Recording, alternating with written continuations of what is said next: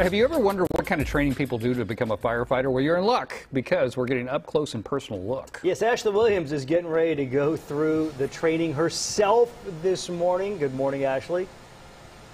Hello. You know what? I'm out of breath just putting on the turnouts. And I would like to say at some point, if you're in this business, Cody, you just co-signed. You probably, Cody, at some point had to put on put on the uniform, the turnouts for firefighters.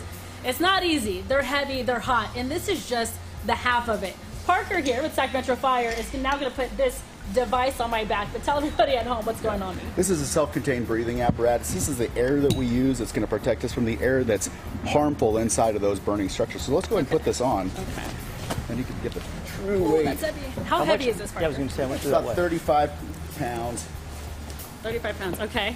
How's it fitting? How's it look? It's, well, we're going to get you cinched up here. Okay.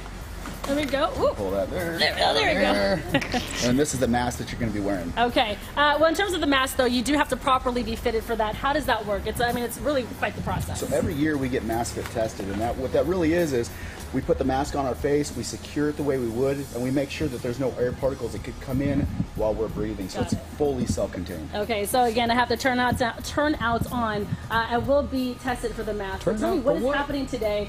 So after we do this here at the logistics facility, we're going to be heading over to a different location in Sacramento to do what exactly? You're going to be going to our training facility, and there we're going to be actually using live fire to put our recruits through the test. They've been working now for several weeks in the Fire Academy to build on the skills that they have, the initial skills that we need them to perform.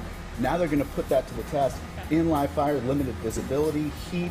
They're going to experience all that before they come out of line to serve our community. And basically what they're going to be going through, I am doing exactly that, of course, with the help of you. Bobby, come on over. Obviously, these uniforms, I keep saying uniforms, but the turnouts, they're important to the safety of your firefighters. So you took me upstairs and we did a nice little fitting. What was important in terms of the fit? Yeah, the big thing that we want to make sure is that you have overlap. So there's actually a standard that states that you have to have 3 inches of overlap between your coat and pant. The other thing that people don't really understand is one of the things that's integral in this is the ability to have air within the garment. So we want to make sure that something's not super tight, because that air is going to be a really good insulator to keep your heat out. And then having a garment that fits better, what that'll also do is make it lighter and easier for you to move. Got it. Okay, so it was quite the easy fitting, though. We were able to look at my size and pull it all together. Yeah, it's not, particularly when you've done it a couple times, you'll look at somebody and you'll be able to tell what'll work for them. Right. And then we're lucky here that the department lets us have a large stock of equipment that's upstairs. So if we get somebody that comes in or we get a new recruit, we're able to fit them the same day. You know what's so funny, John? I was just thinking about this with you. When you did Dina had you go through all the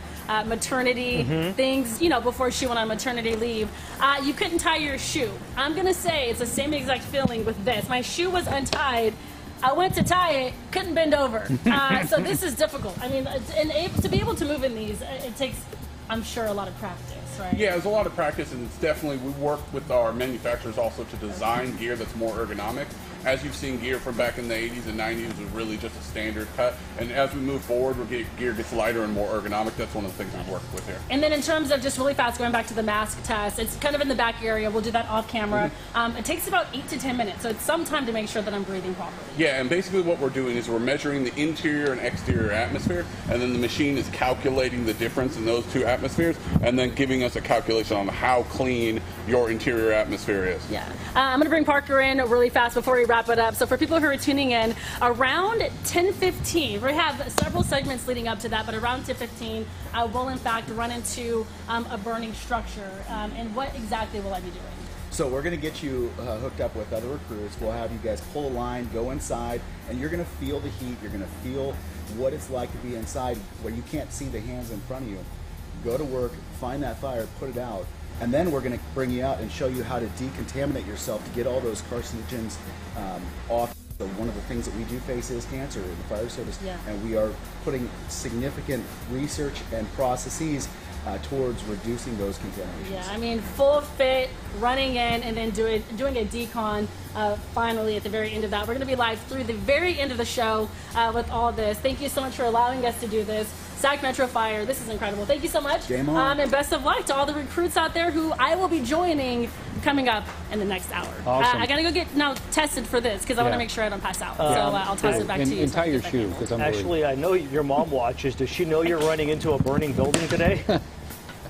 She doesn't, and I'm now looking at my phone. Can you hear my phone? I'm sure I have a text message already. Like, no, you're not. Let's see. You want to do this real time? Let's see. Hold on. Let's do it. Your mom text. You better take that outfit off, young lady. Let's see. No text yet. Oh.